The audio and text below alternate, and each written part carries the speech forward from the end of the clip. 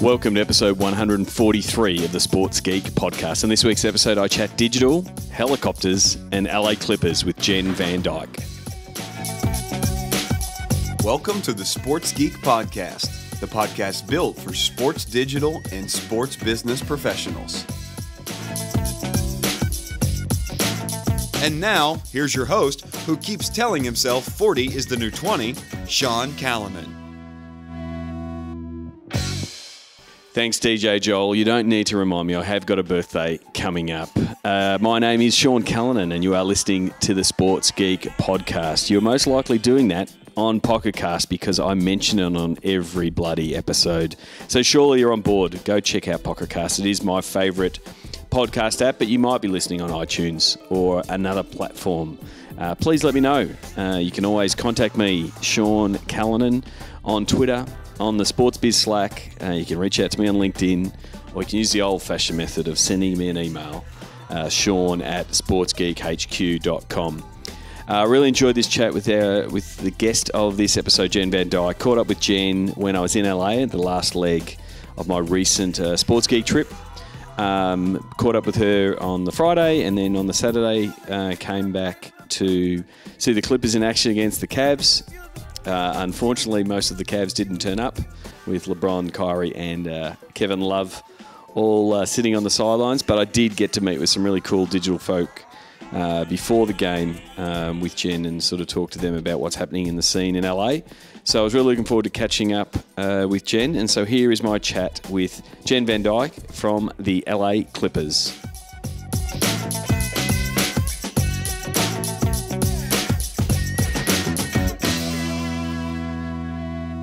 Very happy to welcome Jenn Van Dijk, Chief Strategy Officer and Vice President of Partnerships at the LA Clippers, to the podcast. Welcome, Jenn. Thanks, Sean. Good to be here.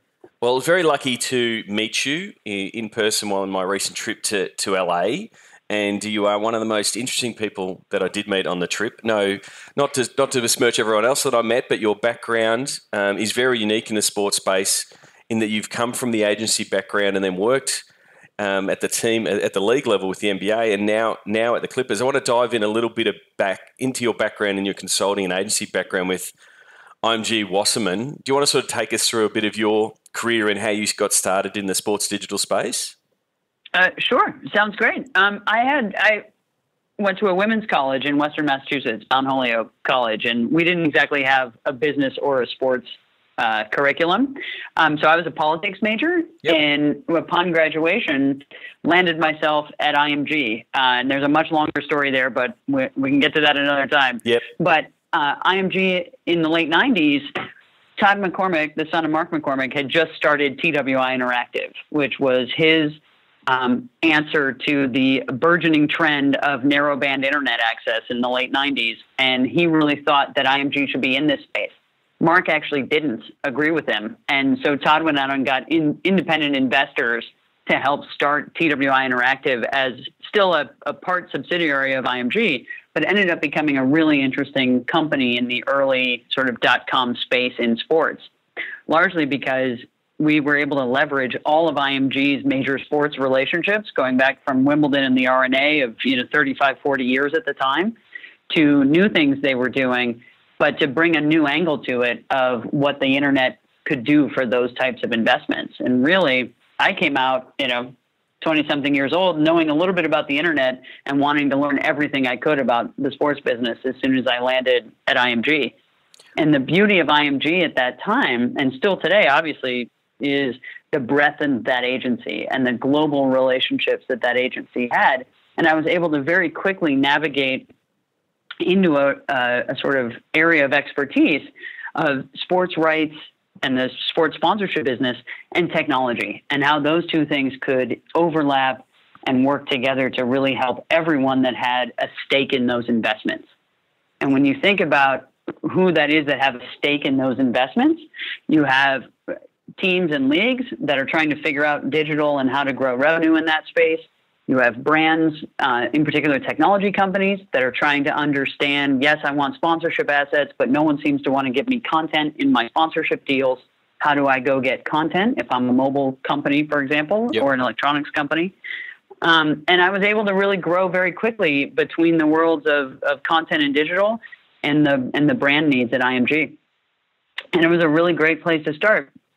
It really is the birth of that sports internet side of things, because you're working with the rights holders that are trying to figure out how to get into the space, and the sponsors wanting to be a part of it. And this is, pre all this social media, this is just, websites and those kind of things, and trying to figure out, sort of put that futurist hat on to go, where is this going to go? And that's sort of that space where everyone was sort of figuring out at the same time.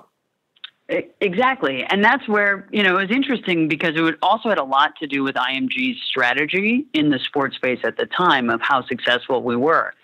For example, some of the crazier things we did was try to make narrowband video heavy websites, showcasing Nobel Prize winners back 50 years. Yep. But one of the smarter things we did was not make 7, 8, 9-figure rights commitments in the digital space during the time when there were a lot of Quokka Sports and other things out there that, thought they had to buy their way into the business.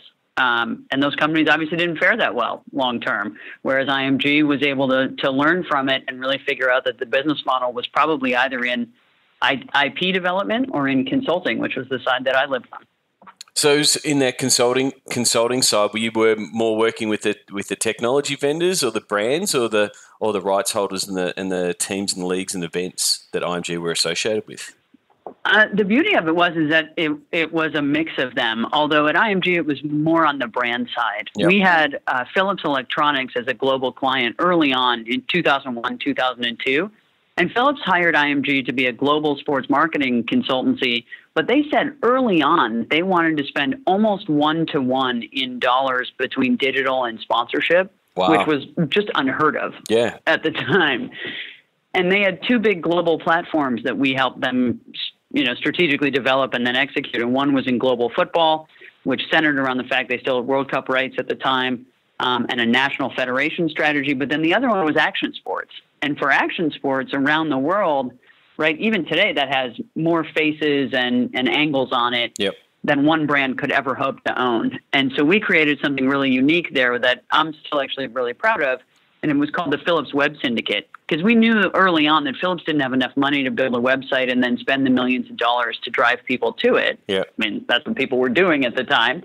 So we created what was actually one of the first digital content syndication engines, where we, TWI Interactive, built this technology, and we were able to syndicate action sports videos to action sports websites that already existed, but we were able to wrap them in Philips branding and tie that back to that program.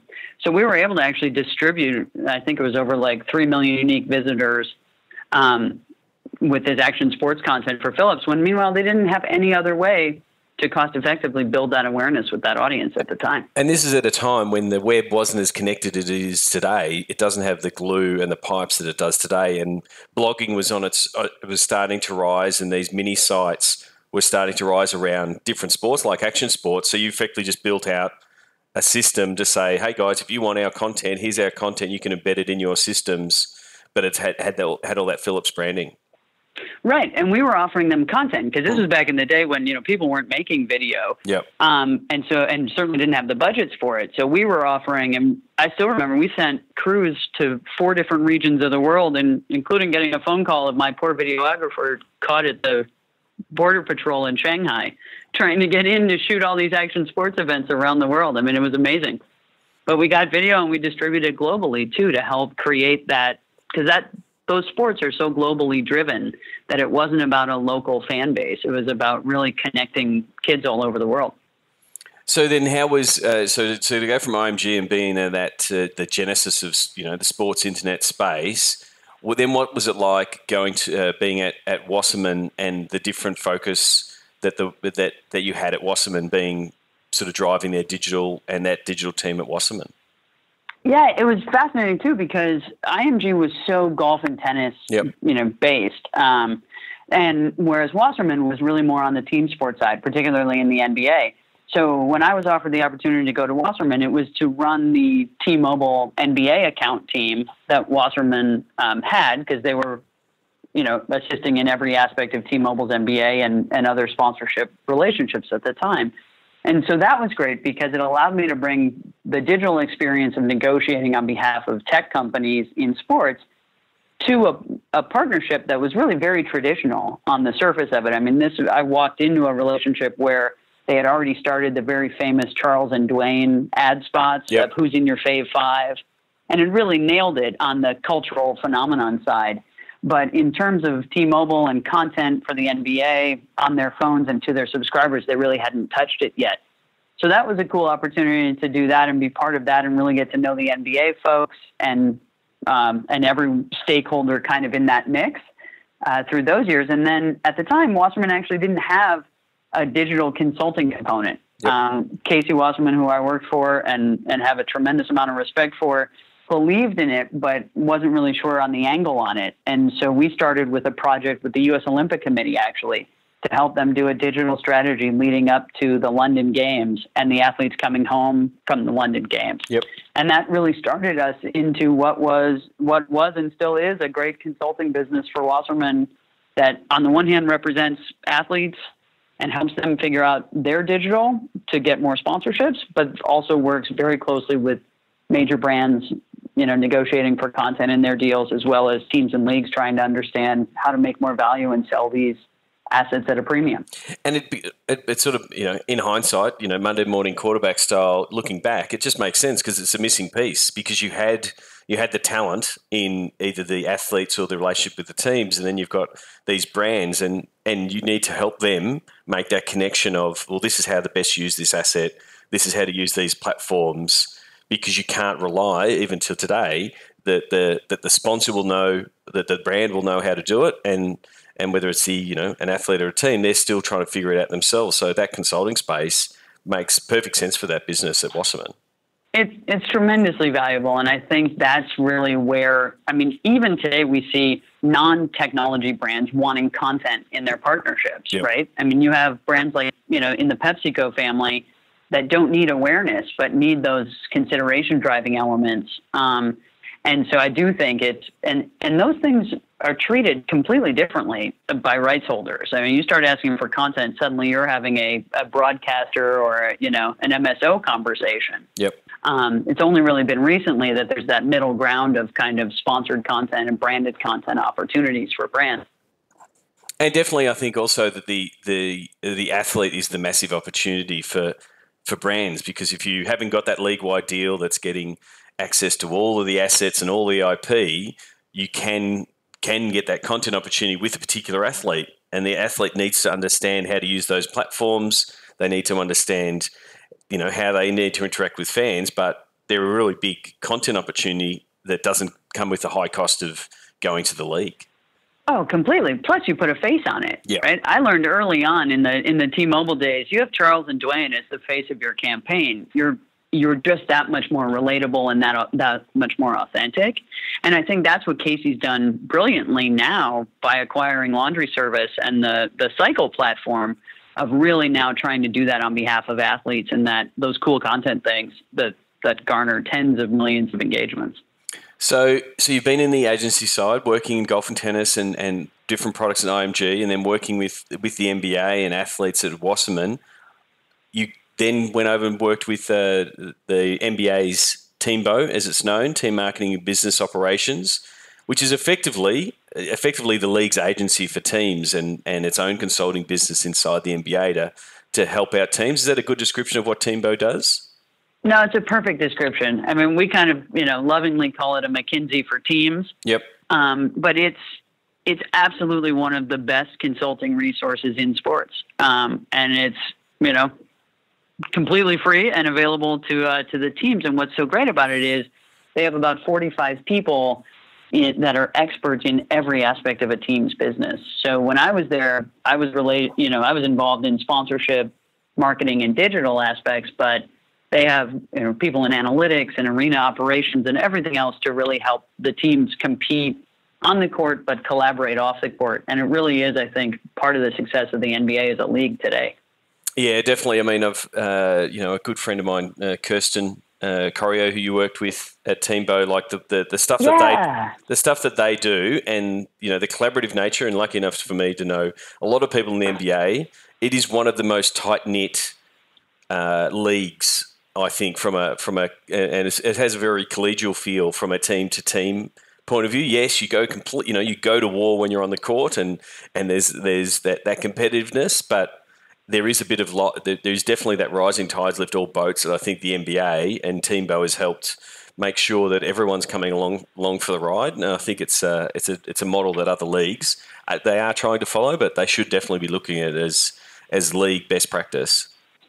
Exactly, because it's best practice for all of us at the team level, but it's also a sort of collective, advocating body for team interests. And what I think the NBA is also really good at is understanding where guidelines help protect everyone and grow the game and the business, and where guidelines, serve a slightly different purpose and need to evolve. And that's where we see a lot of new opportunities in the digital space in particular, where teams now being able to, put content on social platforms, and the social platforms will sell against that team content for teams to share in the revenue on that. And that's a tremendous opportunity for us as a team that is otherwise confined to a 150-mile physical marketing radius.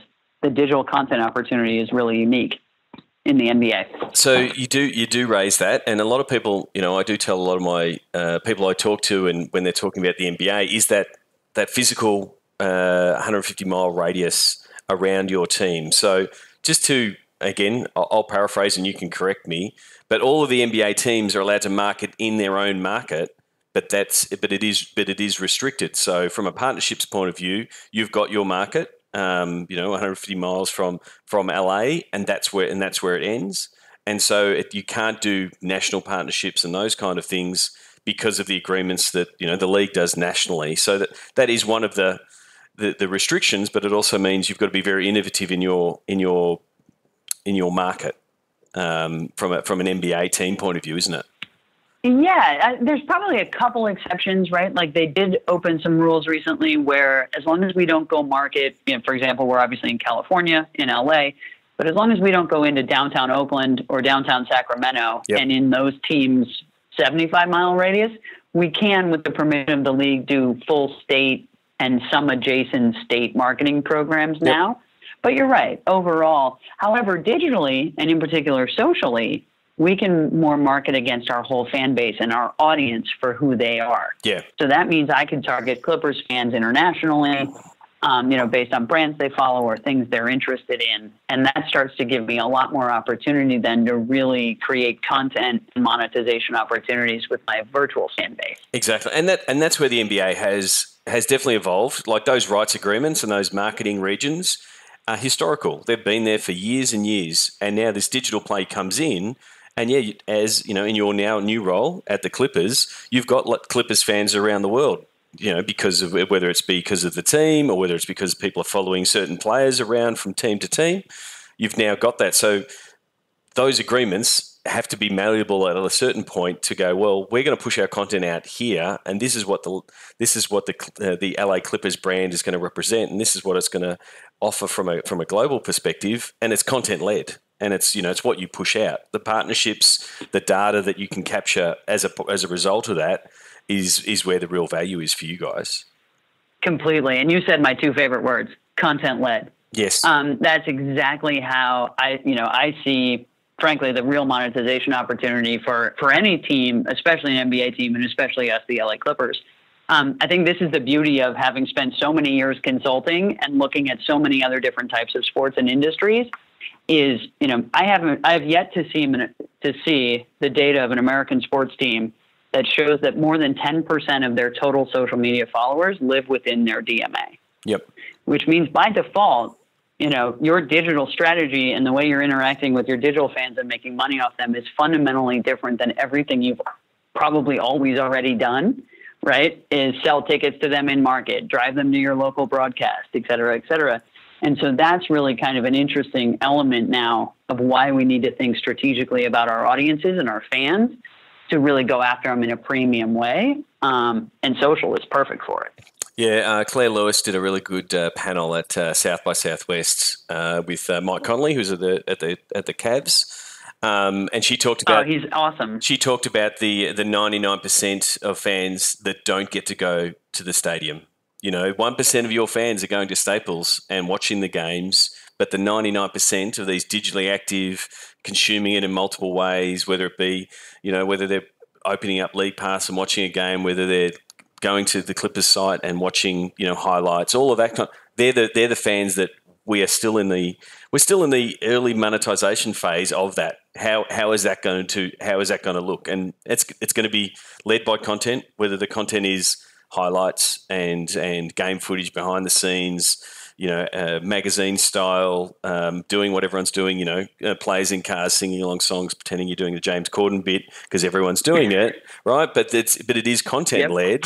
And then that's where partners want to be involved, but there's also that data play. From my point of view, like what was really interesting was how your role is structured. In that I sometimes joke that I'm a digital divorce counsellor working between partnerships and digital teams to get them to working together and get them working on the same page. But you, in your role, you are overseeing both of those departments. So to sort of get them in lockstep, how has that been? You're now 11 months or so into the role. How has that been getting those teams, I guess, on the same page, working together, working hand in hand, getting that relationship working with those two teams? Yeah, it's a great question and the answer is I don't think I've learned this much in 11 months in my life. Yep. And it's been so much fun and exciting. And look, we put these two together in my role very intentionally because, we know the NBA collectively believes it. And Gillian Zucker, the team president, and Steve Ballmer, obviously our owner, they believe it for us is that, digital in many machinations has a lot of contribution to our current and future revenue streams. And really that those opportunities have not been maximized. It certainly, though, is way easier said than done. Mm-hmm. And one of the things that I did before I went to Teambo was consult two teams and do digital workshops in market with them about how to sell digital, especially social, at a premium. And, and really when it comes down to it, having the right team structure and frankly, the right people and skill sets in the group is critical. And we had that when I inherited the sponsorship team here. We didn't totally have it on the digital side. So we had the opportunity to restructure a little bit. And we brought in some expertise in content strategy from a gentleman from the music business, and in digital content production, a really great guy from EA Sports and Nike Basketball.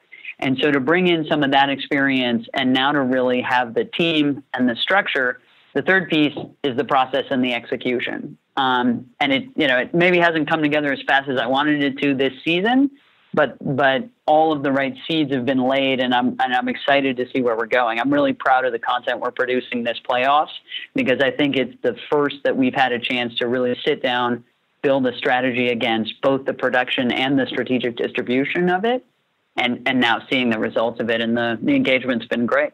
And the thing is, it is that process thing, because it's sometimes the content team will come up with it absolutely awesome content piece that they want to roll out with, and then it's a matter of getting that consultative process to talk to your partnerships team to sort of figure out, does this fit with our brand, does this fit with the sponsor's brand, can we make this sync up right? And so it's not a contentious hey guys, we've got to slap a logo on that piece, that it's more it has to be collaborative. And so it is trying to get that process right, but then also having those people that aren't digging their heels in on, I've got to put logos on this, or this piece is too important to have sponsors on, which is normally the two extremes you have in that argument. But it's trying to get that process right, isn't it?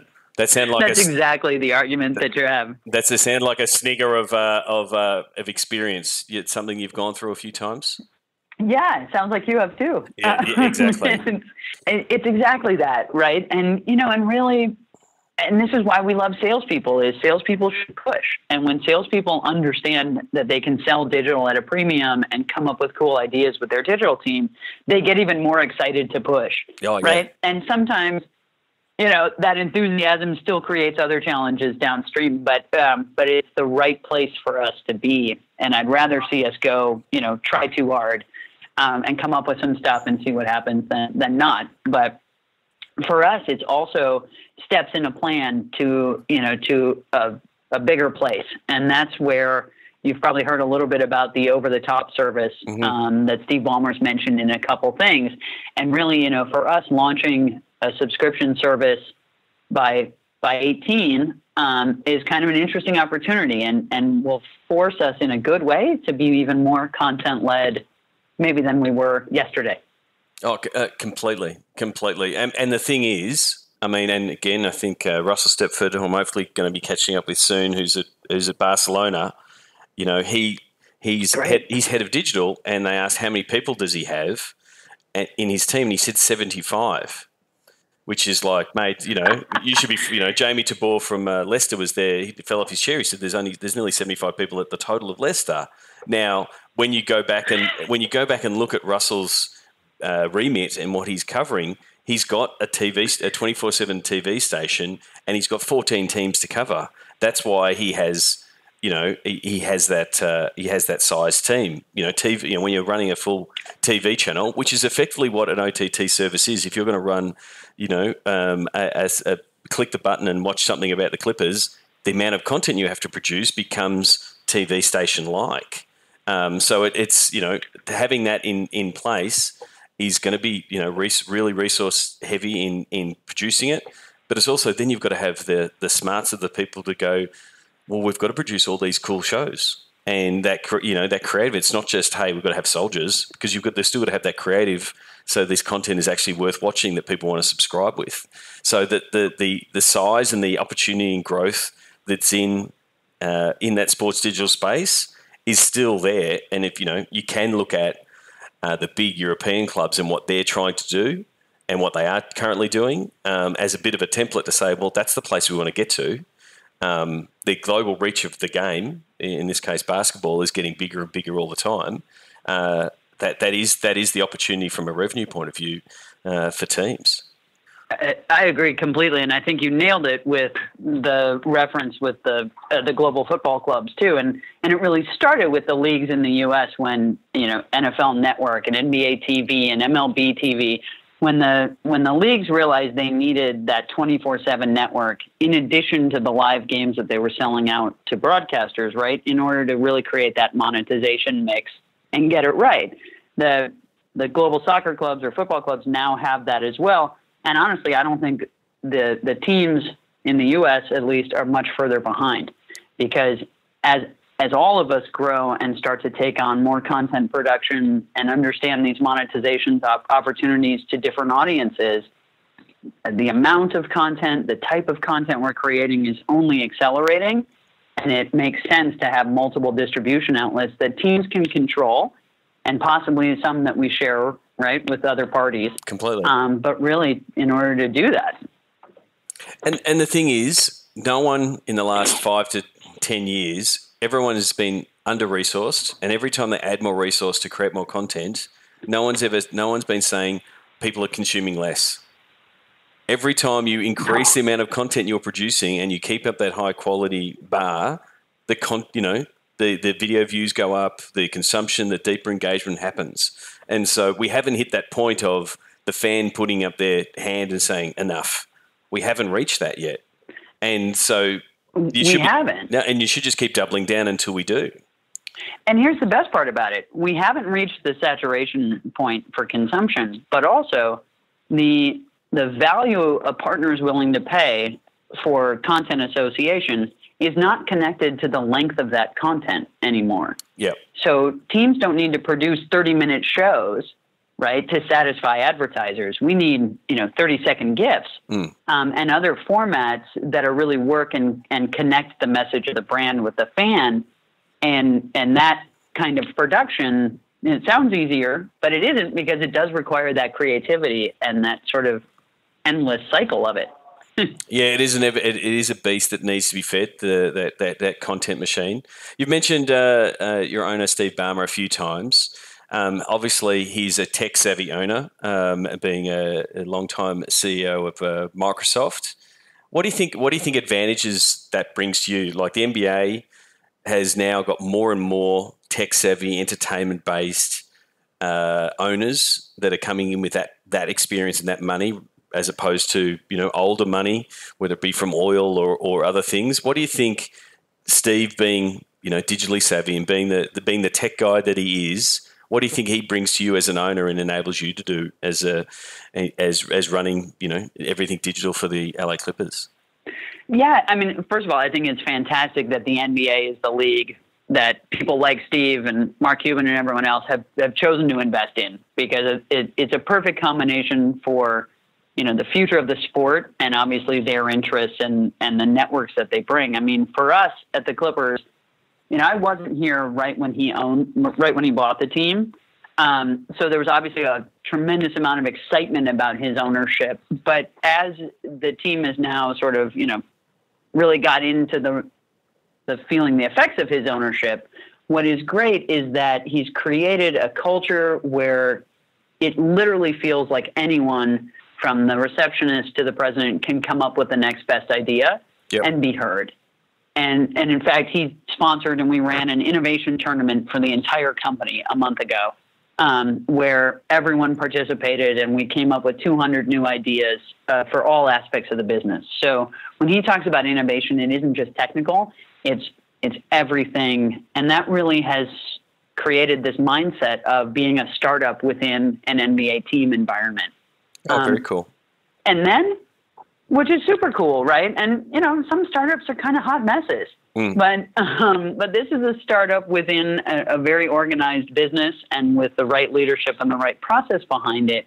And what that is now doing is flourishing, mainly because Steve's set it on the right path, and then he's put his money where his mouth is, and he's invested behind it. And I'm actually not talking about dollars so much as I'm talking about a spirit of really wanting to do something different and do something for the sake of innovation. And that's our OTT product is a perfect example of that, right? It is very easy in this business to take rights fees as checks from broadcasters and therefore think your job is done. Completely, and think that, the broadcaster will innovate. But they don't, because they've got to make back that money. Yep. Right? And so Steve really is proven that he wants to innovate in the broadcast space with this over-the-top product and not just do it for the Clippers, but do it for the whole league and really sports in general. And I think that's perfectly emblematic of working for Steve. He wants to do things that impact the Clippers and impact LA for the better, but that have a much bigger impact across the league and sport as well. Yeah, and I think, back to your point on, why guys like Steve and Mark Cubans and that of the world are attracted to the NBA, I do think it is on that overall strategy of the NBA in the way that it does push out its content and how it has embraced these new platforms. If you look at other leagues that are still sort of playing whack-a-mole with rights popping up on different platforms, and they don't want people to see, highlights on YouTube or highlights coming up on Facebook, or we had the fast last year with the NFL teams not being able to share GIFs of their own highlights on their own channels, whereas the NBA has sort of pushed out the content everywhere, and it gives you such a stronger base. It gives you such a stronger embedded global base that it does roll into broadcast. If someone does see a GIF, and yes, we missed the death of Vine, but that used to be, you watch a highlight, you saw Blake Griffin dunk on someone, and what did you want to do? You wanted to open your phone and open up League Pass and watch the game, or flick it on TNT or ABC or ESPN. It would drive people to it.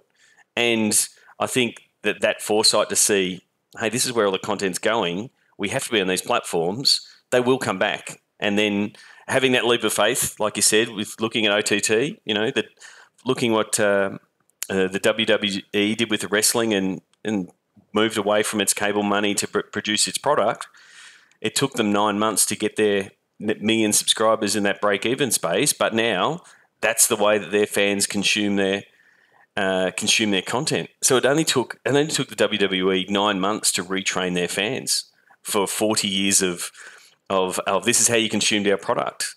where like the consumer now is very easily trained. It's very true. And the best part is smartphones have trained them already. Yeah. Right? Like for some reason, we've all been content to just watch a feed of a game on a device that has 1,000 different interactive features to it. Right? So it's like, wait a minute, we're now almost ready for the next thing in sports because we're ready to touch and play and interact with our viewing experience. We've just never really been able to have it in one place. It's been a lot of distributed 2, 3 screens. So it'll be interesting to see what fans want and where it goes next. and that's the thing. The good thing now that if you take, with the position you are now and trying to still put that futurist hat on, right? So you've had that futurist hat on this whole time. The infrastructure that is now in place. Like if you go back to those initial implementations you did at IMG and you tried to roll out video and the internet wasn't fast enough to be able to have capacity to do it, and you'd had those dial-up speeds but now the infrastructure is getting in place. You're getting all the platforms lining up to say, we're all going to do video, we're all going to do live video, we're all going to do VR, we're all going to do 360. And it's like, well, which of these are we going to put a bet on? And you pretty much have to put a bet on all of them because you don't know what and then you just follow the data that says, oh, the fans do want that and they do want this experience and they do want this type of content. So it makes it very tough, but you just bet on all the horses. Exactly. And they're going to tell us. Right. And then we'll rebet and we'll reshuffle and we'll keep iterating. And so it sort of comes into the same method as those super long-term bets. We're in that same position. You can't make those long-term bets because we need to figure out, which VR platform is going to be, the VHS beta type thing. We're having those same sort of debates on all of these new platforms and they'll eventually settle and find their place. But you've got to be able to understand how the different platforms work and what content's going to work and that kind of stuff. So you've just got to make sure your team is malleable enough to tackle whatever's in front of them. Yeah, and follow the money. There's a lot of things that we could do, right? Like we could do a lot of things every day. But there's really that sort of subset that fans want, partners want, and we really think is best for the team, as a brand as a whole.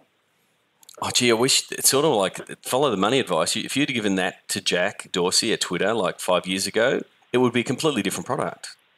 Twitter's so fascinating.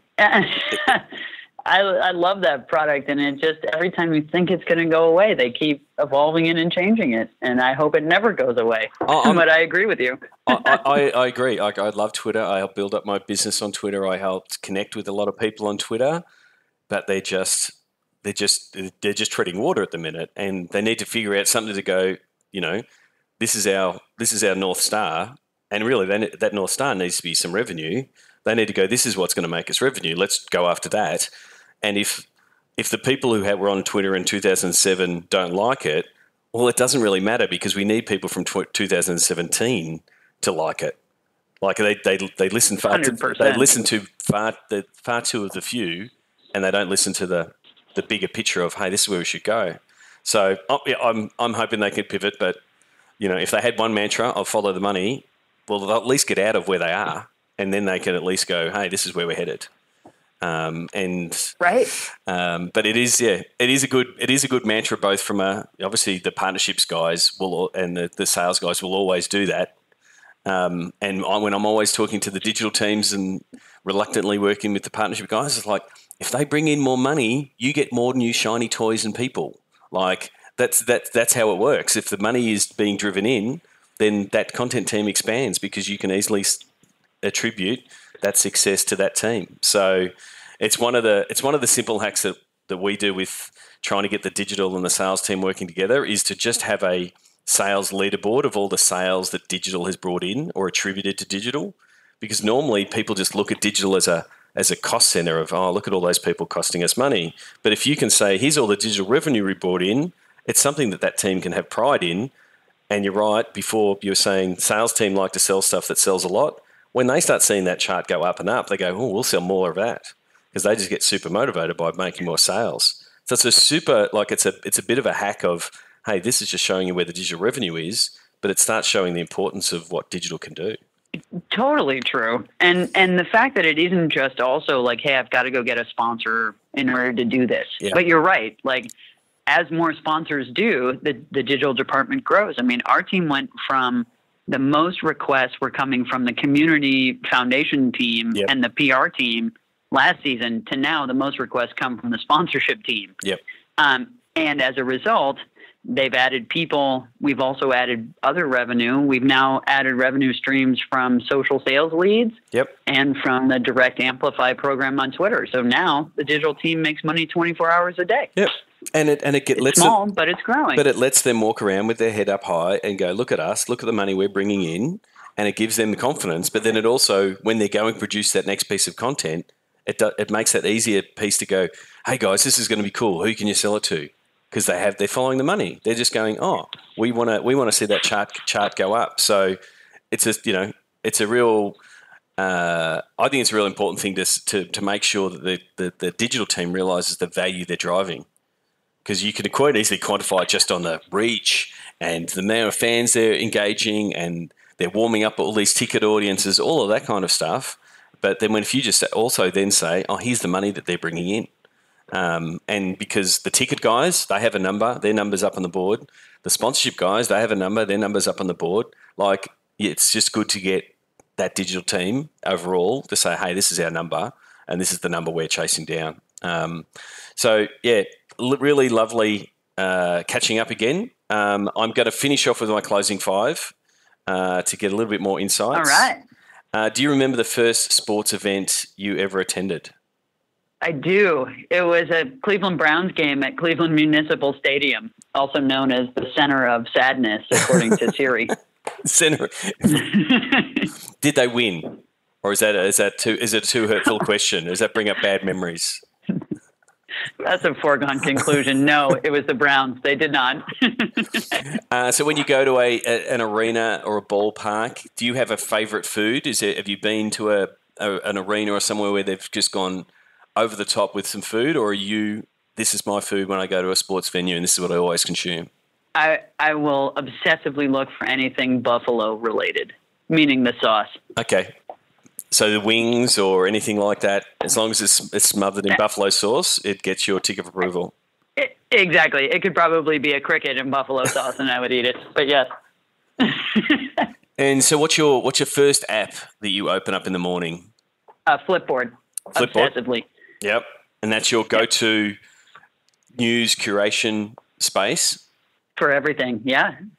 Have you created your own little subsets, or have you sort of just lent into the Flipboard algorithm and said, show me what you got?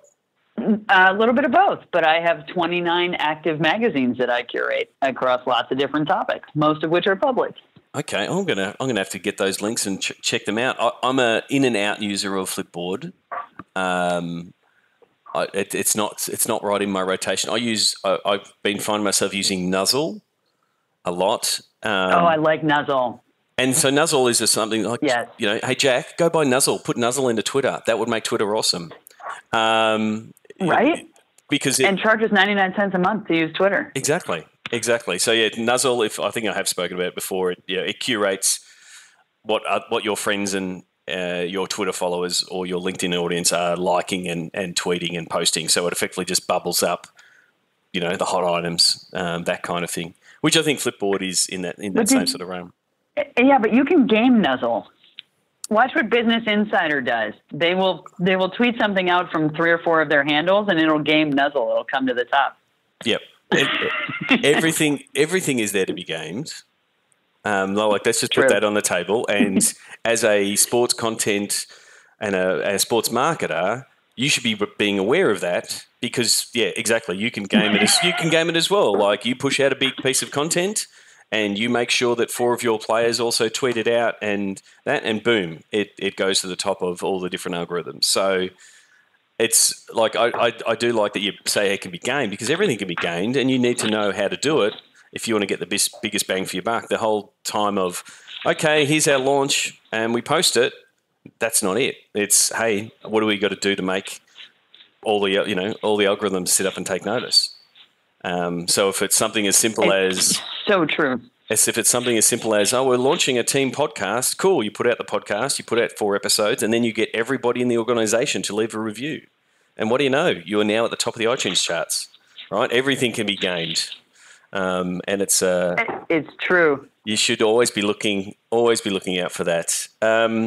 If there's someone you think the Sports Geek podcast listeners should follow, whether they be an author or just someone who works in the business or someone who blogs or a writer, is there someone that you would nominate to say, you should be following this person? Great question. Because I know he's prolific on Twitter for sure, I'm going to say Zach Sugarman.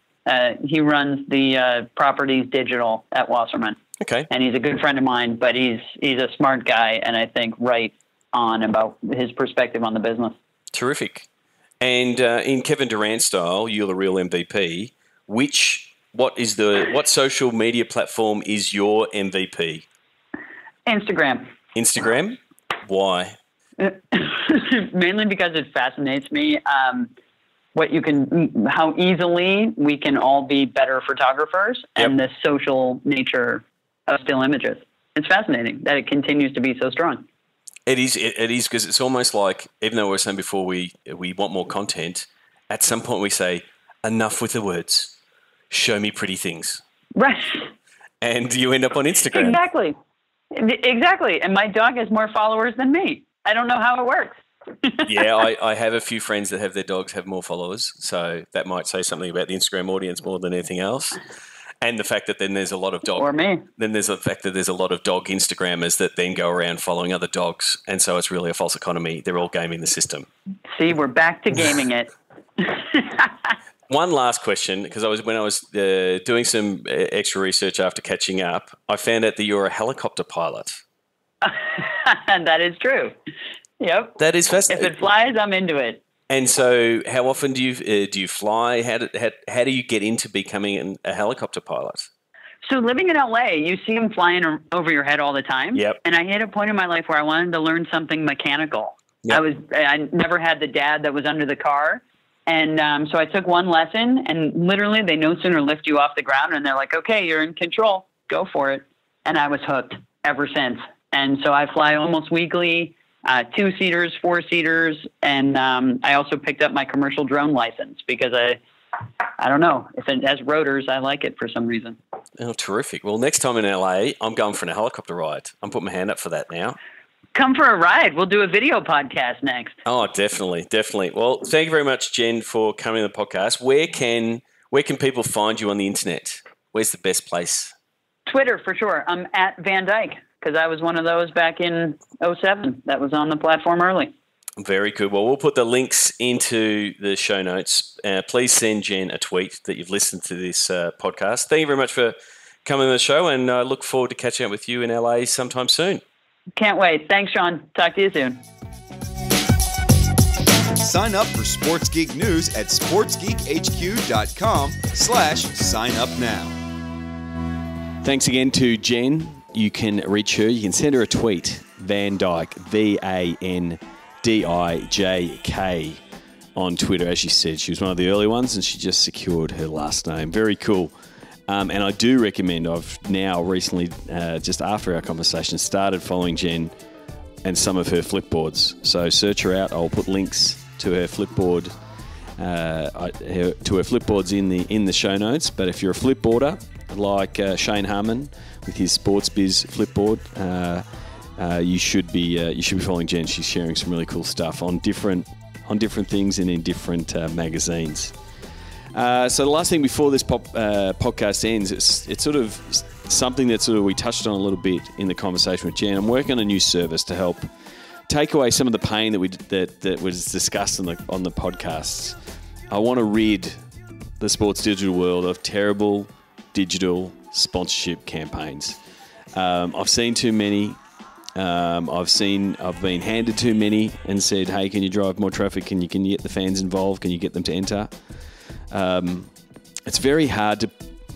I'm gonna say it. It's very hard to make it look good. It's like putting glitter on a turd, and so we really should be starting to get to a point where those campaigns are better in sync with what digital team is doing, better for the fans, and in an end result, better for the sponsors. So I'm working on a partnership with the guys at Tradable Bits to take away that headache and offer a done-for-you service. So enable you to not worry about the execution piece. You say, we want a cool campaign for our fans.